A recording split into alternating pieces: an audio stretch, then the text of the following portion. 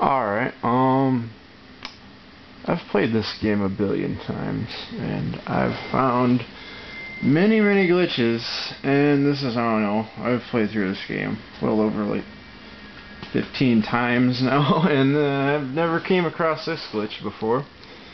Basically, ignore, I'll turn the volume down.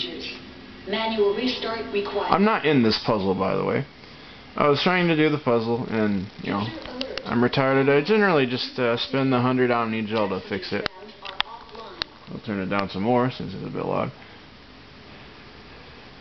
But, you know, I'm fiddling with it, you know, because I kind of like messing around with the puzzle. And then I'm like, maybe I'll try to reset it, you know. So I hit the A button to get out of there, and then I, you know, hit the A button again to repair. And I repair it and everything's fine, but this screen won't go away. As you see, you know, this is me hitting start. Might have to turn the volume up again. Alright.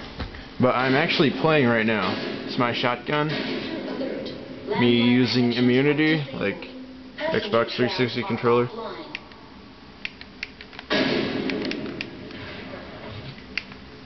I guess I can't use immunity, but I have my shotgun out. I don't know if that noise made it, but basically, yeah, I have to reload my save right now. I figured I'd share that with everybody.